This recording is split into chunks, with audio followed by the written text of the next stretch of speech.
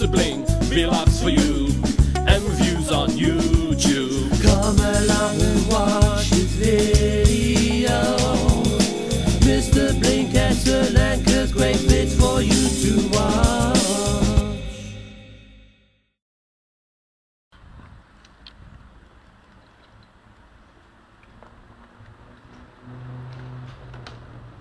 Hey there guys, how are you doing? I'm enjoying my lunch at the moment, so excuse me, I'm just eating it straight off the container.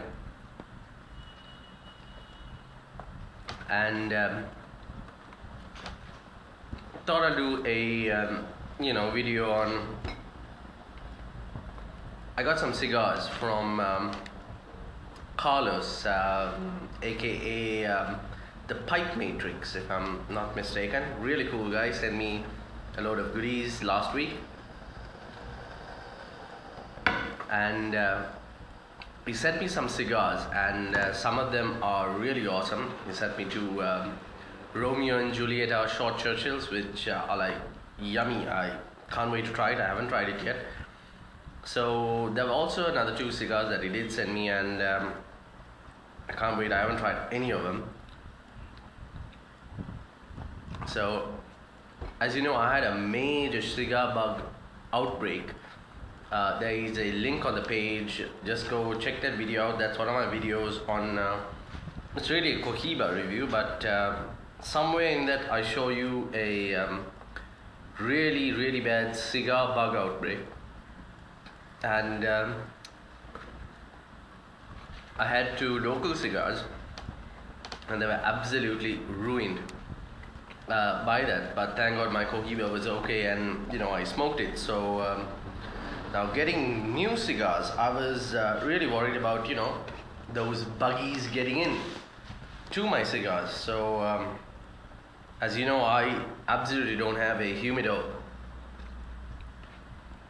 and can't buy one either, being in Sri Lanka. So I knew I had to do something with my situation. So I'm just going to show you guys what the hell I've done with the cigars I got. Carlos, you can have a look at what I did with your cigars, as I have temporarily preserved them to the best of my ability, which is, trust me, not very much. A little bit about cigar humidification. Cigars got to be kept at about basically room temperature, about 70 Fahrenheit, and at a humidity level about 68 to 72% humid.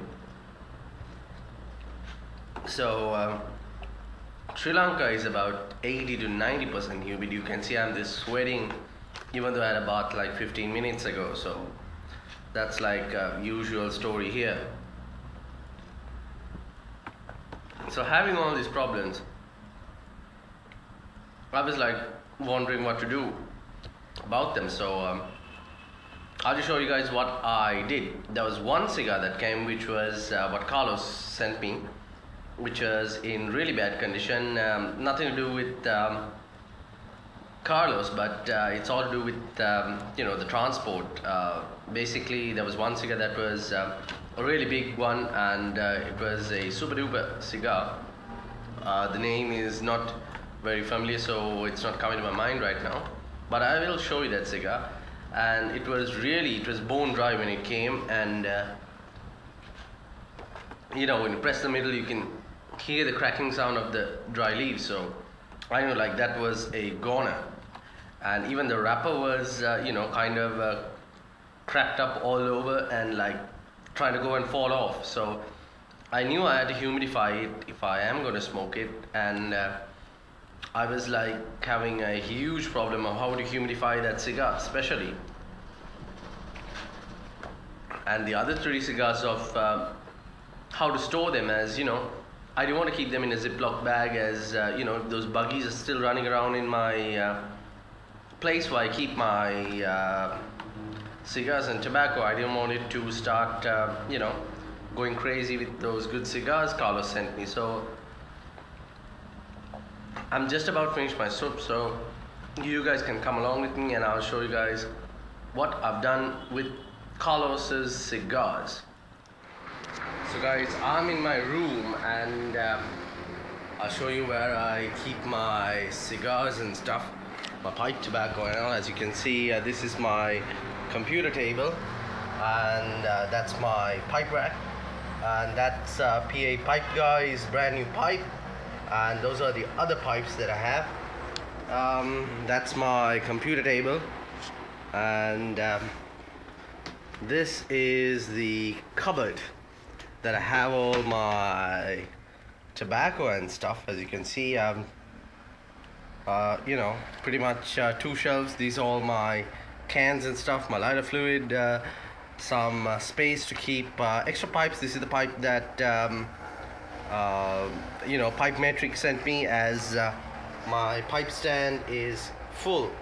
So you know, I got a couple of tins of flake over there, some black ambrosia not opened, and all these tins.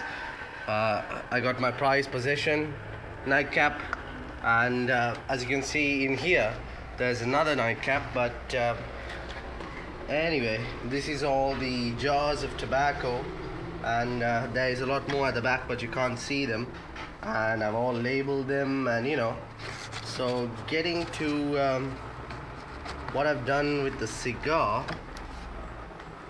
this is the cigar that came, and what I've done is basically put it in a Ziploc bag, and I have one of these cotton pads that I've lightly wetted with a little water, and basically I zipped it up, and I've kept it there from the day I got it. So you know, it's I don't know whether you can see, I don't have zoom on it, but this line and these lines over here are all cracks. So you know, it's a bit of a waste. The name is called Kiki, and it is a Nicaraguan cigar. So you know, that's how I've been moistening it up, and I did press it.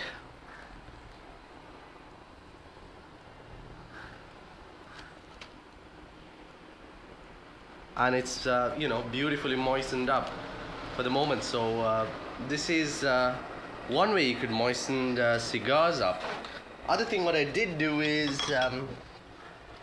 I basically put all my cigars in a, you know, bottle. So what this does is it keeps it away from all the cigar bugs.